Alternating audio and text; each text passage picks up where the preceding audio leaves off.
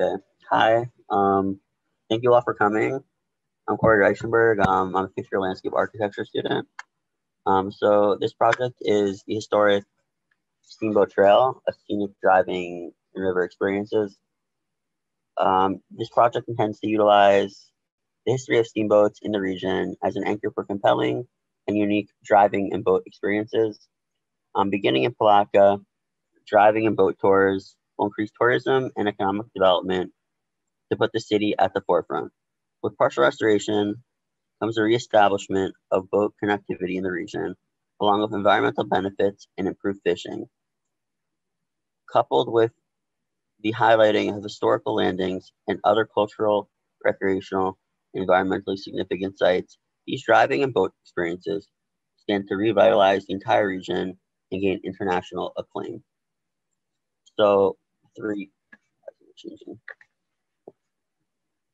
Sorry. Okay, that's weird. Sorry.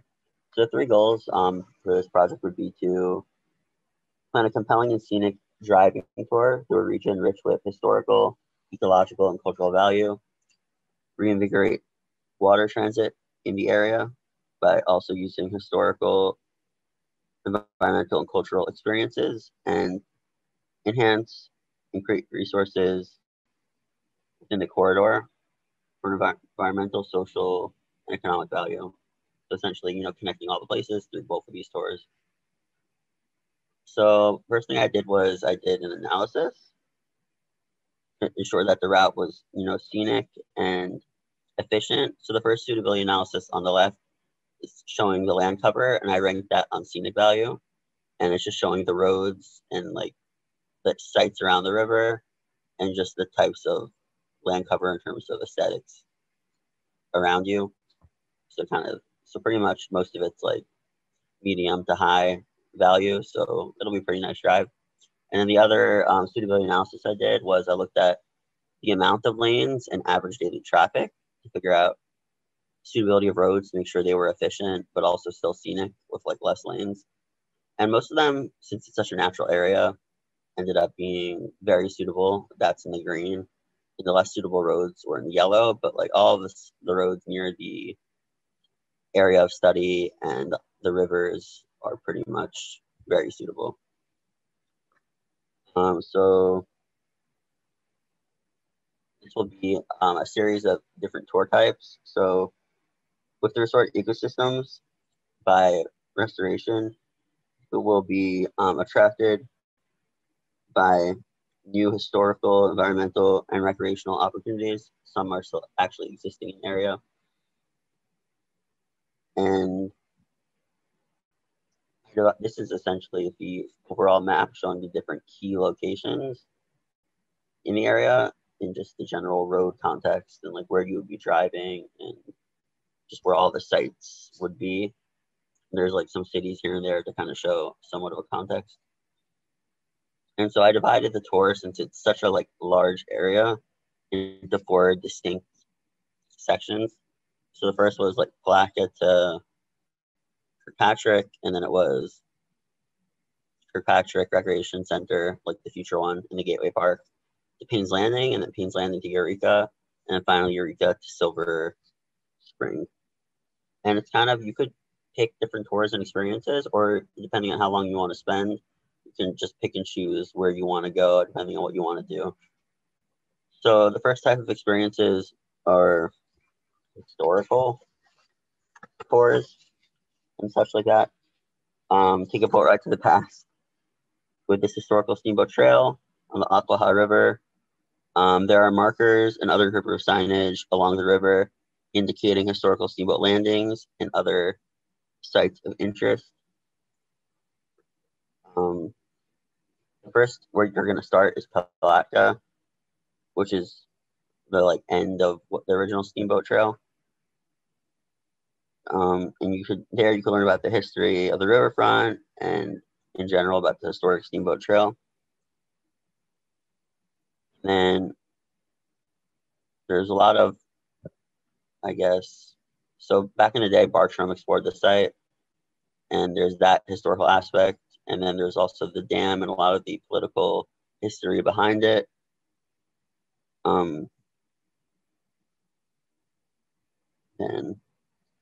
And then one of the experiences that I'm proposing is, you know, maybe there's like impersonators of Marjorie Carr or William Bartram. Marjorie Carr helped stop the creation of the Florida Barge Canal, and there was a lot of political stuff behind that. Orange Springs is another site, and what I'm proposing there, it's where the first medical resort in the region opened, and tourism was booming there back in the day. It was very much a big part of the steamboat era. So I plan on putting a replica of a steamboat on that site with interpretive signage explaining, I guess, the ins and outs of, for example, the Hiawatha, which is a famous steamboat, and also just a general history of how like industry exploded under Hubbard Hart. He especially profited off the Confederacy kind of bringing goods back and forth. So not a great guy, but he also ended up starting the lumber business and citrus and different things within the area, and the main like ships that would bring people up and down the Ocklawaha River. And then that's what will be there. And in Payne's Landing, I don't know if it's a well-known site, but I never heard of it. It's where the Treaty of Payne's Landing was signed, and Native Americans were coerced to, you know, sign their land away. And there's no signage right there or anything right now. So what I'm proposing there is some sort of memorial where, you know, you can start the dialogue, like hopefully Seminoles and, you know, tourists go there and they can like actually talk and like, you know, mourn the loss and really, I guess, bring true healing, because I feel like a lot of us don't understand or don't like remember or like think about the struggles that they have now or that they went through. And another site significant to the Seminole tribe was Fort King. It's where they kept Osceola Micanopy prisoner. And there was the battles that happened there, and then so I'm proposing like reenactment of the battle that happened that kind of started the Second Seminole War. That would be another experience. And then another site is this abandoned dam and spillway in Eureka, and there's also the Crusher Crawler Path where, you know, you can see like how locks and stuff work and see like learn about the history of the barge canal, stuff like that. So it becomes a tourist attraction. And on the bottom, I put a map that Gail gave me. Old Gail provided us, and it kind of was an idea for a plan to like make it like this recreation area where you can go on trails and different things like that, like around the lock structure and dam. Then the Silver River Museum in Silver Spring State Park. Supposed to be a great museum. I'm proposing, you know, kind of like a pioneer village thing where you do things pioneers would do, like candle making, churn butter, weave, and then also they found like prehistoric bones and stuff in the area. So I was proposing some sort of fake digging site for kids, you know, make the families come, stuff like that. And just a lot of history with, they had like a separate recreation area, segregated recreation area in the past, and a resort, and just a bunch of different historical things within Silver Spring and the Ocala area in the museum. So I think it would be a good historical reference. And then with such rich, we'll go back. So with such rich diverse history is the potential for the tour to bring not only historical education, but also environmental awareness and appreciation and cultural understanding of people like who are even still oppressed today. So I think it's important to like understanding the people in the area, and you know,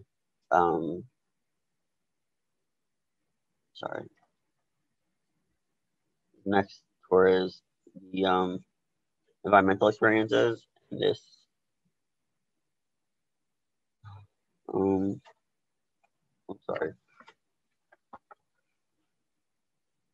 And this with partial restoration. For years to come, visitors can witness firsthand the destruction and resurrection of the beautiful ecosystems that comprise the Silver, Akalaha, and St. John's. Famous writer Sidney Lanier declared it the sweetest water lane in the world, a lane which runs for more than 150 miles of pure delight. So one of the things with restoration is restored ecology. So all of these springs, like we just said before, would, come back and look like they do during drawdown, like all the time.